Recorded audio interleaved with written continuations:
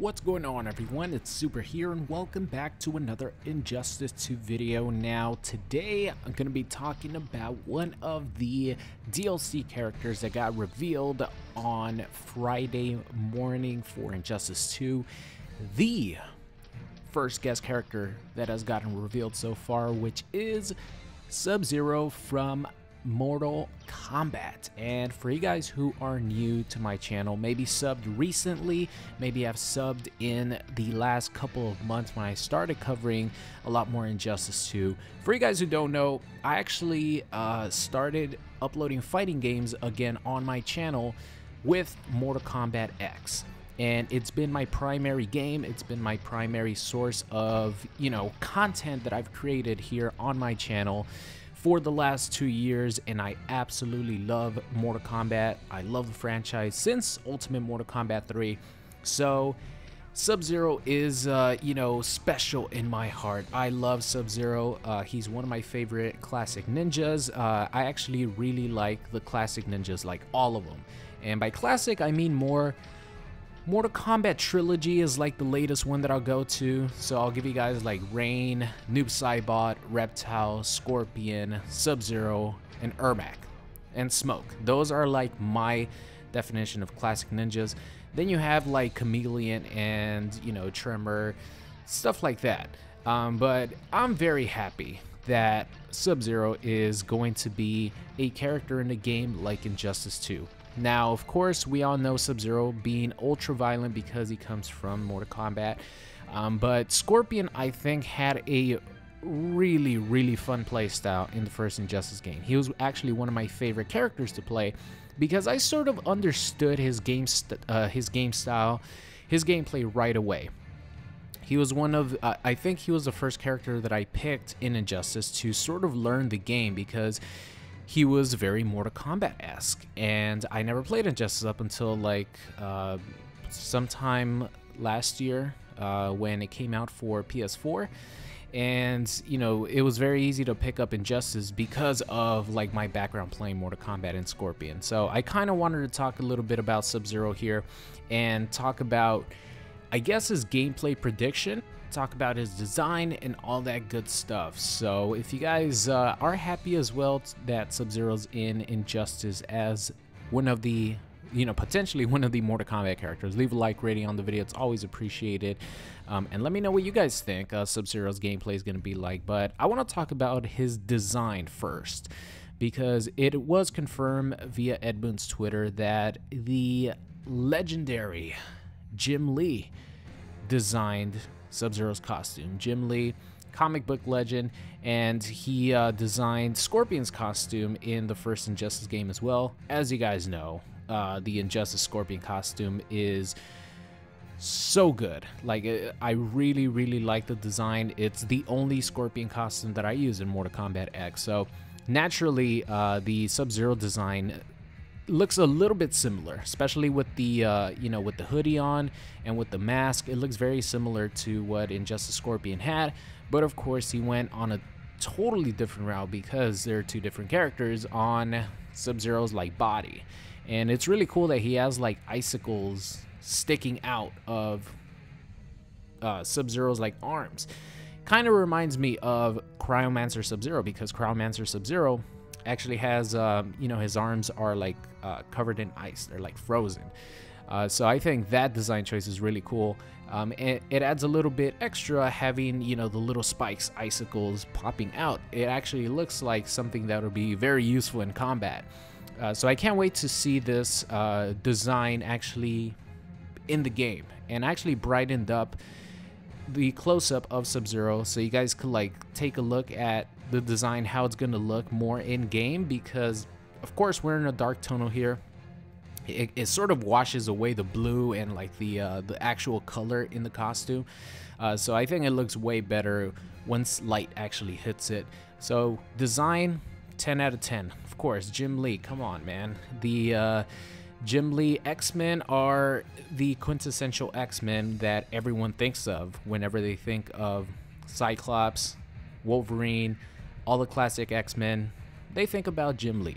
So I really love the design. Now let's move on to some gameplay. All right, here we go. The most interesting thing, obviously, because we're going to be fighting with Sub-Zero. So, number one, and we have to talk about this because this is pretty much the most iconic thing that Sub-Zero has, which is the Ice Clone. Now, the Ice Clone has been around forever, and they could go either one of two routes. They could go with his Ice Clone just being a regular move, you know, just like Mortal Kombat X. You summon the Ice Clone, you know, if your opponent touches it, he gets frozen, and you could throw the Ice Clone. So they could go in that route, keep it simple. Or they could make the Ice Clone his trait and make different variations of Ice Clones, or, you know, do something unique with the Ice Clone. We're going to have to wait and see what they do, because Sub-Zero could go in another route with his trait, which I'll be talking about a little bit later.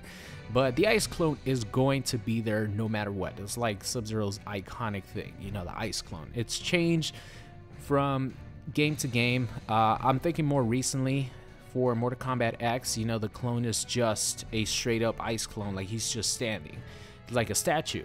But in different games like Mortal Kombat 9, Ultimate Mortal Kombat 3, Sub-Zero could actually summon his Ice Clone in wherever he was. So if he was like jumping back, he could summon the Ice Clone of himself like jumping back. And, you know, if he's in like mid animation of jumping back, that's where the Ice Clone would stay. Same thing goes if he's crouching, or if he's you know, a little bit lower to the ground. The Ice Clone would sort of mimic that stance that Sub-Zero's at whenever you summon the Ice Clone.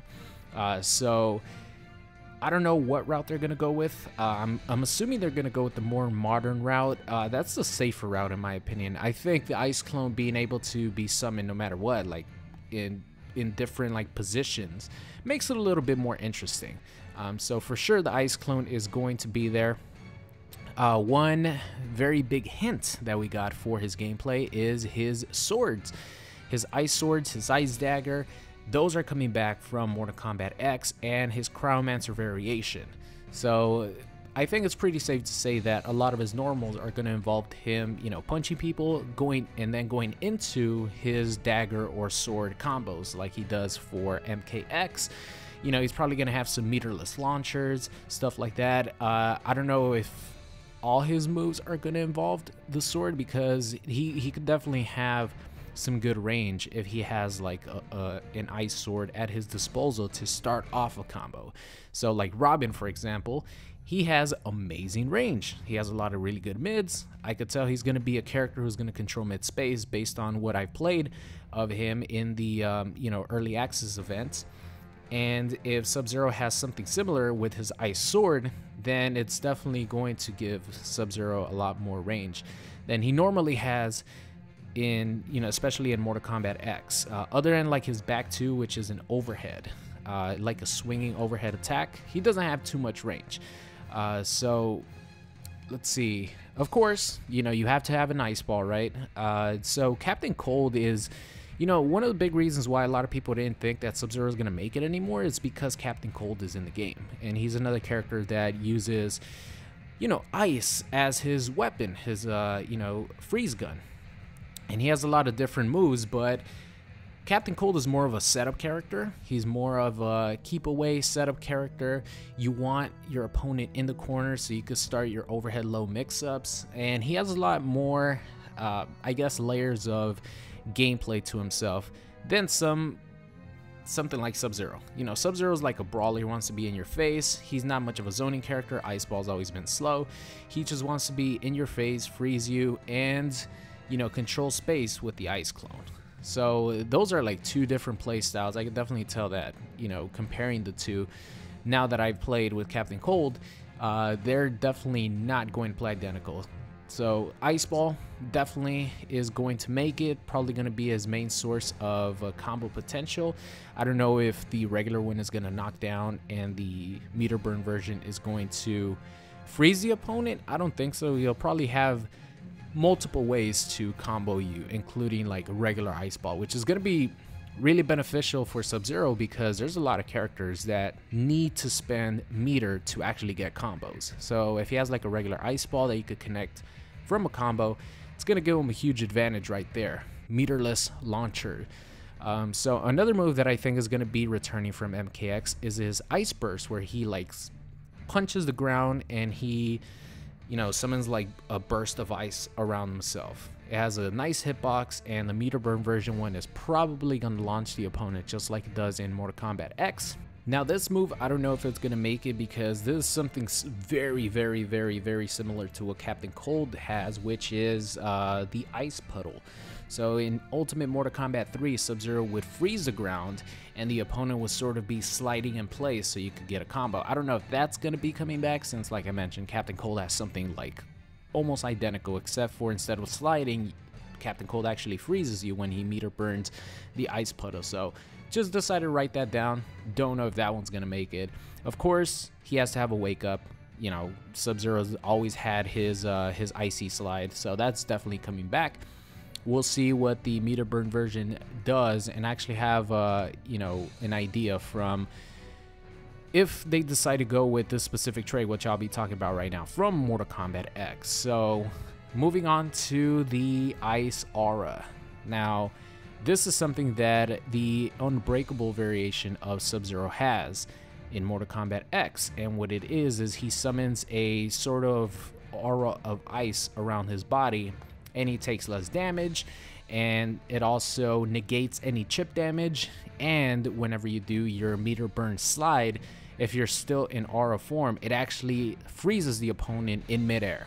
So the Ice Aura is definitely something that I could see as Sub-Zero's trait for sure, because it has multiple utilities. You know, it negates chip damage. It negates about 50% damage. You take 50% less damage. It lasts a pretty good amount of time, and if you do a Meter Burn slide, it actually freezes your opponent. So that would be like a really good way to incorporate the Meter Burn slide with the trait if they decide to go that route. You know, if you slide and it hits the opponent, you spend the extra bar of meter, and the Meter Burn slide could only be Meter Burn whenever you're in trait. And then if you hit the opponent when you're in trait with the Meter Burn slide, you actually launch them and freeze them in place. So that's definitely something that could be incorporated into Sub-Zero's game if they decide to go with the Ice Aura as the trait. So other than that, I think that's about it. It would be cool if he had his command grab from Mortal Kombat X, because it, you know, having a command grab as a character, especially if you have 50-50 options, which for you guys who don't know means overhead or low combo starters, including a command grab in there, it becomes really scary. So I would like to see Sub-Zero's command grab in Cryomancer return. But that's going to be the end of today's video. This was a lot of fun, man. Just thinking about the possibilities of Sub-Zero has me really excited. And I haven't even started talking about the gear and the different palette swap ninjas that we're going to be able to see. I'll definitely make a separate video on that. But that's going to be the end of today's video. Hope you guys enjoyed it, and I will see you guys next time. What's going on, guys? It's Super here. I hope you enjoyed today's video. If you did, make sure you guys subscribe or check out any of these videos linked at the top. Thank you, and I'll see you guys next time.